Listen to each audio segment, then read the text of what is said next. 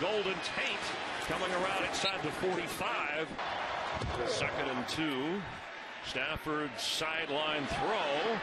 And the catch made by Golden Tate. Delvin Breaux's great at the line of scrimmage here. Stays on top of the route, turns around, looks for the ball, but Golden Tate has been doing this his entire career.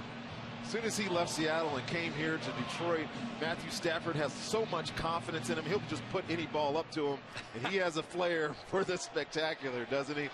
Dwayne Washington, the running back. Stafford on the move and completes to Golden Tate, who's knocked down at midfield. Throughout the afternoon, and again the catch made by Golden Tate, who leads all receivers in the NFL with yards after catch, and he does it once again. Golden Tate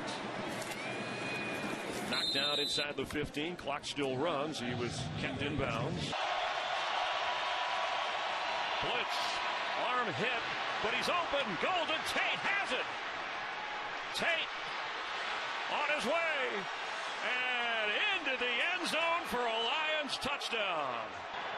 And getting this team to the playoffs, something their coach doesn't want them talking about right now. Golden Tate